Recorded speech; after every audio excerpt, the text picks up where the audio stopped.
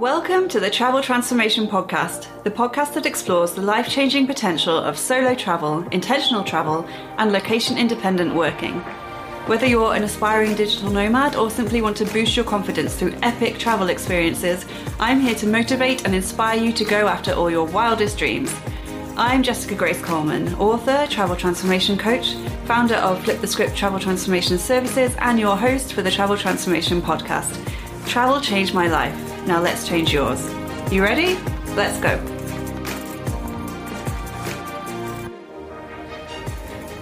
Welcome to the Travel Transformation Podcast, where we talk all things travel and all things transformation. I'm Jessica Grace Coleman and I'm your host. And today is just going to be a very quick podcast episode because I wanted to talk about a trip I went on recently to London. So I recently attended the World Travel Market event in London, which was held at the London Excel Conference Centre, and it was my first time going.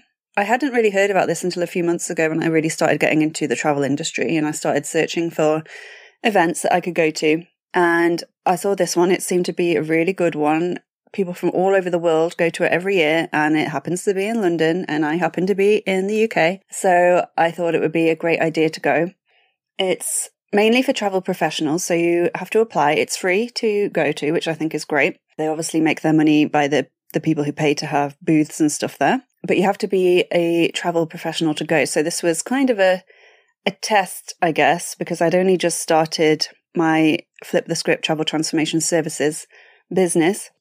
And you had to put in all the information about your business, the name of it, employees, if you have any, website, social media, all that stuff. And then they sort of verify it and send you your information, send you like a badge that you need to print out to take with you if they accept you. And this is a big mindset thing for me, all this kind of stuff. I sort of see it as a sort of challenge because in the past, if I didn't really believe in myself enough, which happens a lot, used to happen a lot more, then I probably would have stopped myself from even applying for something like this because I would talk myself out of it. I'd be like, well, I'm not really in the travel industry yet. I'm kind of pivoting into it. And I'm not like a big company. I'm not a travel agent. I'm not a tour guide. I'm not all these kind of things. And I would sort of put myself down a bit, I guess.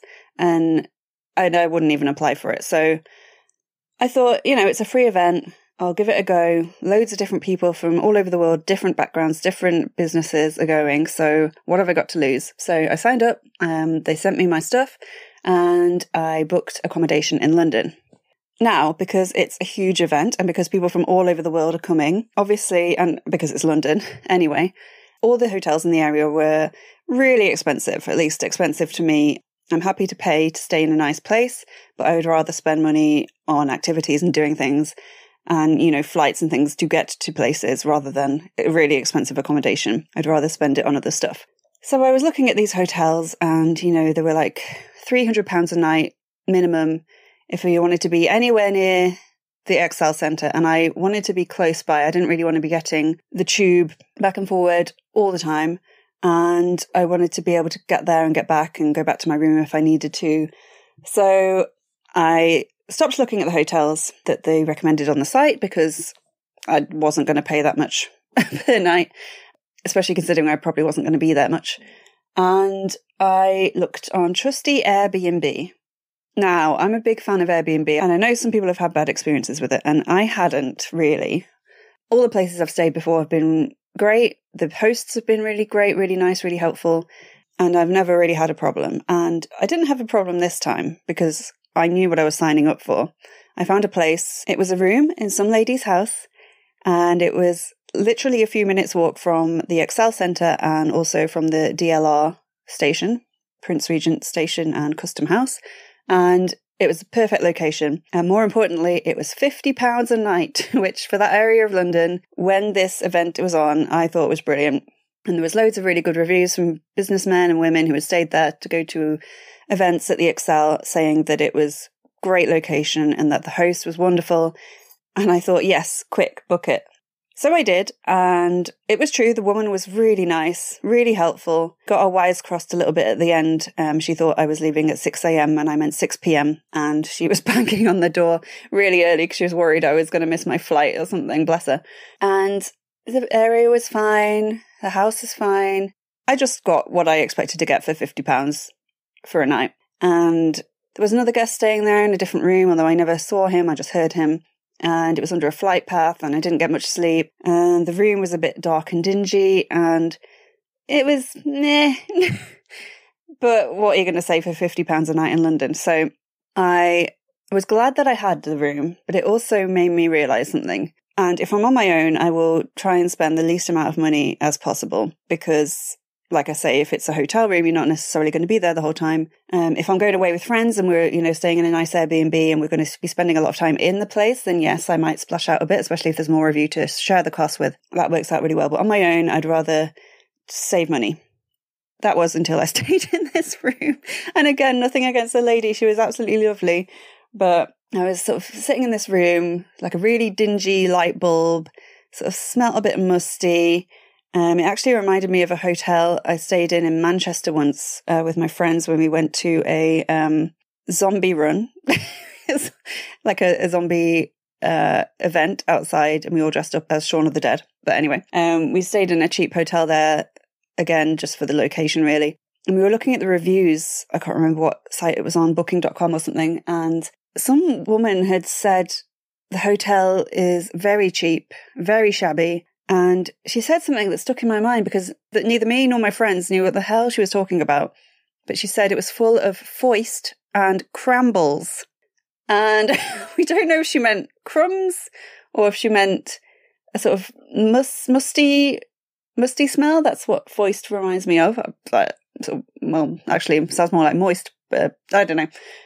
But it's what I've used ever since if I've stayed somewhere that hasn't been particularly super modern and clean and all that stuff. Like I say, it's full of foist and crambles. It sort of smells a bit foisty and there could be piles of crambles, whatever they are, in the corner. And sitting there in this room, I thought, if ever there was a place that was full of foist and crambles, it is this room. And it made me rethink a little bit. I'm going to another business event in London in March, and one of my mentors, one of the people I really look up to, the author and money mindset mentor, Denise Duffield-Thomas, is going. And if you are one of the first 50 people to get tickets through her link, then you get to go to this breakfast with Denise Duffield-Thomas, and I assume you get to meet her. So I'm really happy that I'm going to that. And I was like, I really don't want to stay in a foist and cramble bedroom in someone's house because it just made the whole thing not very nice. Like I didn't really want to touch anything because I felt kind of unclean. And maybe this is me. Maybe I have stupid standards. I don't know. I'm quite happy in somewhere like a travel lodge or a Premier Inn. They're modern, they're clean, they're light usually, absolutely everything you need. It's fine. And I would much rather spend a little bit more money to stay somewhere like that than get the cheapest possible place and just feel like a bit staying there. So I have booked a Premier Inn when I go to London, when I go to Wembley in March. And I'm so happy that I have. And again, this is not a diss on Airbnb. I love Airbnb. I use it for most of my accommodation, I would say, if I'm not using co-livings and things like that. But yeah, it was kind of an epiphany. I was just like, I would much rather spend more money to stay somewhere that isn't full of foist and crambles. Yeah, so anyway, that's not to do with the event at all. And also not to do with the event was the fact that this is the first time I've been to London since the pandemic, since before the pandemic. I actually can't remember how many years it's been, maybe 3 or something. And it's the first time I've been since the Elizabeth line opened, the new purple tube line. Purple is my favourite colour, so I got stupidly excited about this. Anyway, but oh my gosh, it's so nice. The tube is so handy, obviously, when you're in London.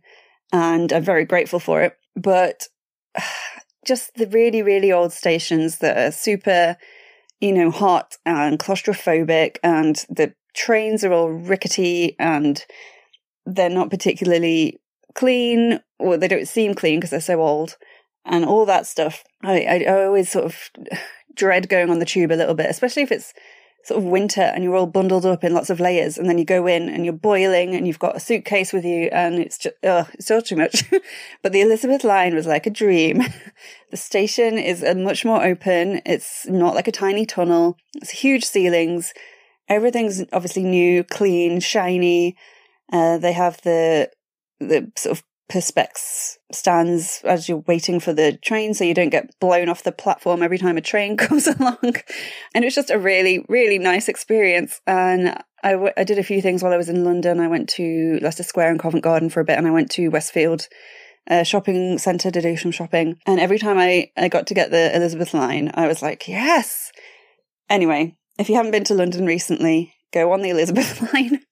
I really enjoyed it. I don't know if that's lame, but anyway. And it was a nice way to get away from my foisty, crambly room. It was a nice change to go on something new and nice and shiny. Anyway, so the event itself, I said this was going to be a quick episode, and it's, as usual, I'm rambling on, so sorry about that. Monday morning, I left my room, my foisty, crumbly room, and walked to the Excel Centre a few minutes, got in. It was all very well organised and everything like that. I got my lanyard and my little case to put my badge in. It had my name and Flip the Script Travel Transformation Services and a little QR code that people could zap if they wanted to go to your website and that kind of thing. I had my business cards on me. I had some flyers from my podcast, and I went in, and first impressions, it was really cool. There were countries from all over the world that had their own stands, their own booths, but they weren't just booths. They were like huge constructions. Like Egypt had this massive kind of Egyptian monolithic building with fake hieroglyphs all up it and a little sort of throne on one side, little chair you could sit in. There were people doing cooking demonstrations, giving out alcohol from their country. There were people dancing. There were people playing instruments as you walked around. Obviously a lot of businessmen and women walking around. Lots of places to eat and drink. And it was just a really cool atmosphere. There were lots of people dressed up in their traditional clothes. And it made me, if I wasn't already into travel, it would have made me want to go travelling right then and there.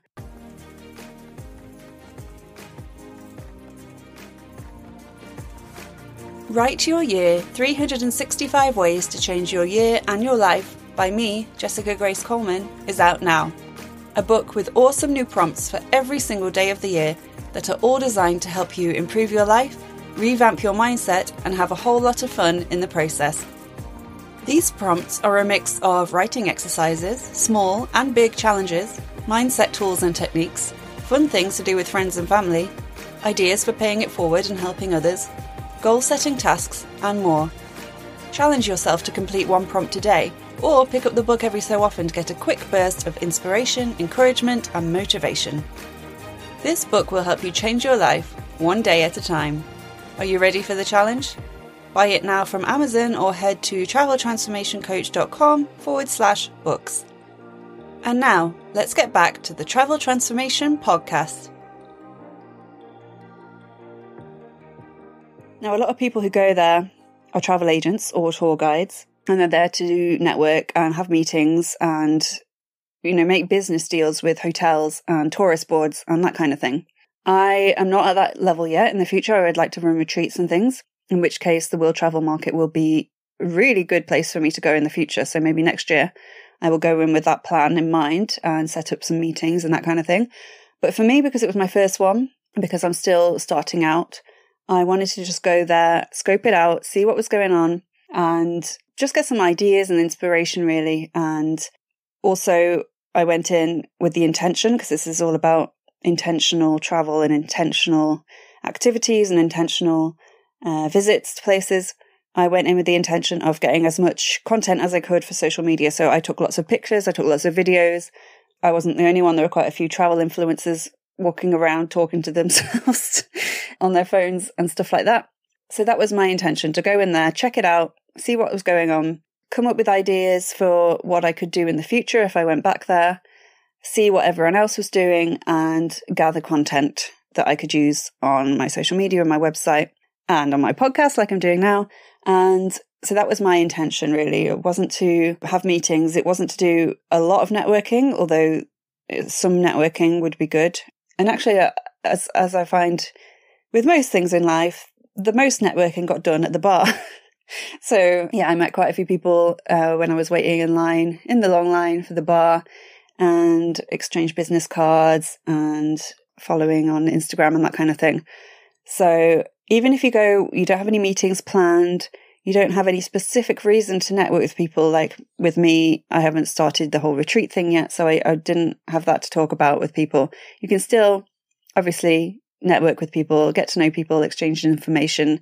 And it's just a really great way to meet people in your industry. No matter what industry you're in, I'm sure there are similar conferences in places like London and I'm sure New York, LA, all the big cities, really. It's worth traveling to, I would say. I sent some pictures and videos to my friends while I was there. And my friend Vicky, who I met in Colorado, and we both went to the University of Colorado in Boulder, I was sort of explaining what it was and showing pictures and stuff. And she said it reminded her of, we did an international festival while we were there when we all had booths. And me, my friend Vicky, Katie, and a couple of others, we did an English booth.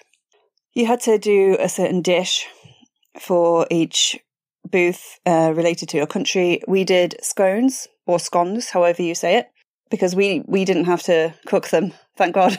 The kitchen cooked them and they could only do certain things. So we had to do scones rather than anything else. Not sure what else we would have done. Maybe fish and chips. Yeah, British cuisine. I don't really think of many things. Anyway, we had that and then we had some props. We had a sort of fake wall behind us that we'd done in a kind of old-fashioned tacky British pub style. And yeah, when I told Vicky about this, she said it sounded like the International Festival on steroids, which actually is kind of accurate. It was exactly like what we did in Colorado University times 100, times 1,000. It was amazing. Yeah, definitely would recommend it. Really good for vegan food as well, because they're obviously really into sustainability and saving the planet and going plant-based and that kind of stuff. So they had quite a few sort of vegan sections, which was really cool for me. I'm not vegan, but I'm vegetarian, so that was great. I also got my steps in when I was there, so that's all good. Did a lot of walking around while I was checking out all the stands and taking my content and everything, so that's always a good thing as well. Also, when I was in Westfield Shopping Centre, this is just an aside, I walked past the comedian Rosie Jones. She was doing some shopping. You might have seen her on, well, she's been on loads of stuff, but I know her best from The Last Leg and doing presenting work for them. She's a comedian and presenter. Anyway, that was cool. Always nice to see a celebrity. And talking of celebrities, they had lots of talks and discussions and presentations as well. And I went to see Levison Wood talk on the Future stage, although the E had fallen down on the sign for Future stage, so it said Future Stag, which everyone found quite funny. It's the little things. And if you don't know who Levison Wood is, he's a British explorer and author. He used to be in the army. He's a really tough guy. He's done crazy things like walking the entire length of the Nile. I've just read his book, Walking the Himalayas, and he does lots of like endurance walking and exploring a lot in war-torn countries and things like that. Really dangerous stuff. And he's, nearly died several times on these expeditions and he keeps doing them. But he was there, he was interviewed, and then people in the crowd got to ask questions, and it was really interesting to hear him talk about all this stuff. And I didn't know this, but he actually used to own a company where they did tours, like he was a tour guide, doing like expeditions in mountains, walking, hiking, that kind of thing. So he was on the same level as a lot of people who were there attending, who were also tour guides and travel agents / tour guides. And it was just really interesting to know that he could go from that to doing what he does now, which is he goes on expeditions that he sort of comes up with himself. He writes a book about it. He has TV shows about it. He obviously has brand deals, sponsorships, things like that. And he's doing a new one, walking with elephants or walking with the elephants. I can't remember. He shared a sort of sneak peek of that with us, which looks really cool, in Africa. And it was just really inspiring. And it really made me want to go and do something cool. Not quite as crazy as walking the length of the Nile, but just going and seeing these talks, just really inspiring. And I'm so glad I went to that one. He was sort of walking off at the end and he got cornered by a few people who had been sitting near the front. And he was so nice, bless him. He just stood there and talked to everyone while a massive queue formed behind him. And I'd been sitting near the front, so I managed to get in quite quick, and I met him. I took a selfie. I asked him for his business card because a few other people had been doing that, and it doesn't have his number on or anything, but it has his like email address, and it's the coolest business card I've ever seen. It's just totally black with like a shiny silver lion. Is it a lion or a wolf? Now I can't remember, on the front. and the details on the back. And it was just really nice. Like the me of a few years ago might not have, well, I probably would have gone and talked to him because I love seeing celebrities in the wild and getting pictures with them, but I might not have asked for his business card. And yeah, it shows how much more confident I've become since I've really started traveling intentionally. Which is what my new book is all about, which is coming out soon, Intentional Travel Transformation. I kind of wish I'd been able to finish the book before then, so I could have taken some copies with me, but never mind, there's always next year. I didn't want to rush it just for that reason. I wanted to take my time with it and do it properly. So anyway, that was mostly what happened. I've made a reel of a lot of videos I've done, and I'm going to be posting more content on my social media. You can find me on Instagram at Travel Transformation Coach. And another thing, I was walking through the sort of middle bit of the conference centre. So there's two massive halls either side of the central walkway where there's lots of bars and restaurants and toilets and everything else. And I was walking from one hall to another and I heard music, so I followed it. And I saw these Indian dancers. They were from the India booth, the India stand. And they were doing this amazing dancing, wearing amazing clothes. The ladies had amazing colourful skirts that flew out as they were dancing, as they were twirling, which just looked really nice. So I stood there and took some video and watched them, just thinking, oh, it's really nice to see this and it's great content. It looks really fun and vibrant and colourful and energetic. And I nearly sort of walked away after they'd done a couple of dances, and I thought, no, I'll stay till the end. It's really, really cool. And then my worst nightmare happened.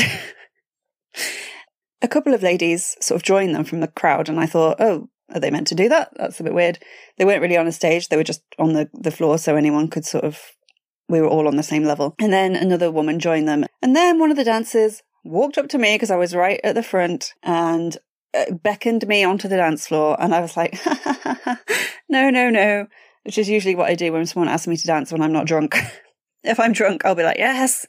But no, very sort of self-conscious of people watching me dancing. And there was a big crowd watching these dancers.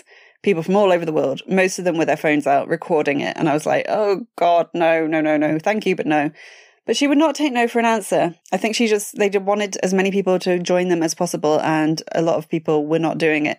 And I sort of had my big tote bag with me full of like my program and everything. And I was just like, no. But then I thought, why the hell not? I don't know anyone here. I wasn't there with anyone. I went on my own. And the dances were really cool and it looked fun. And I just thought, why not? So I went there and I did some terrible dancing. And I posted it on my some of my sort of personal social media. I had a video of them dancing when I was watching. And then I had the video when I was dragged onto the dance floor and my phone was still recording, and it's just, you can see it going up and down when I'm sort of like clapping my hands, and it's just chaotic when everyone else joined in and no one knew what was happening. It was quite funny. But again, the me of several years ago would just not have done that. Not in a million years. I would have said no the first time and then just walked away very, very quickly to make sure it didn't happen. But again, since traveling and building my confidence and that kind of stuff, you just start thinking, well, why not? Yeah, I might look like an idiot, probably will look like an idiot, but these people don't know me. And even if they get me on camera, who cares? And I know to a lot of people that probably doesn't seem like a big deal. You would just go and do it. But to someone who's very introverted, and not just introverted, but like shy, quiet, and doesn't like being the center of attention, dancing in public, one of my worst nightmares. But I did it. I had a good time, and then the music ended and everyone walked away and I just sort of scuttled away. I did actually see them dancing again later on their stage, the India stage, and they were doing some other kind of dancing and it looked really cool. And then one of the dancers locked eyes with me, the same one from before, and I was like, I'm just going to go now, just in case they do start pulling people on, because once was fun, but twice, I don't know, needed to work my way up to that a bit. So I did quickly skedaddle at that point. But I had a really great time, and it was just a really nice vibe there, and I can't wait to go again next year. So that's what I wanted to say, really. It's gone on a lot longer than I meant it to, but if anyone's in the industry, I would highly recommend going. And again, like I say, whatever industry you're in, I would recommend looking to see if there are any events like this. I just Googled it. And then I think I was on the London Excel calendar and I just signed up, and that was that. And a lot of these things, trade shows and that kind of stuff, are free. So no excuses. And just book your accommodation well in advance so you don't have to stay in a foisty, crambly room. I do feel kind of bad talking about the foist and crambles of it all, but it was worth it because it made me realise that next time I'm going to even just spend a little bit more to get a nice, new, modern, foistless, crambleless room to stay in. So we live and we learn. And I've had, as I say, I've had lots of nice Airbnbs where I've had the whole place to myself or my friends, and they've been wonderful. But when you're staying in someone else's house, you are staying in someone else's house. There are going to be other people around. There's going to be noise. You don't know what state things are going to be in. Someone had a shower at like 3 a.m. and I was right next to the bathroom. So I was like, what is going on? But yeah, just wanted to slip that in there because sometimes it's worth spending a little bit more money not to be surrounded by foist and crambles. Okay, that's it for now. I will see you on the next episode. Thank you for listening. And until next time, I'll catch you on the flip side. Bye. Thank you for listening to this episode of the Travel Transformation Podcast with me, Jessica Grace Coleman. If you enjoyed this episode, please rate and review, and spread the word if you have friends or family who also want to transform through travel.